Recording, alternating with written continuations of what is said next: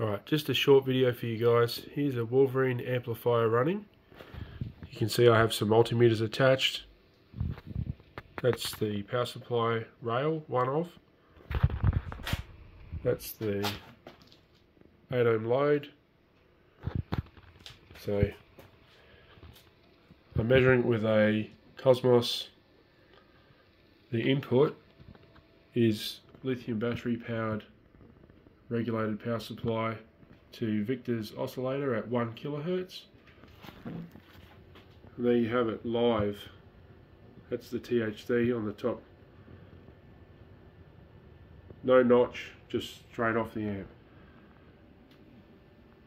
So, you know, for what it's worth,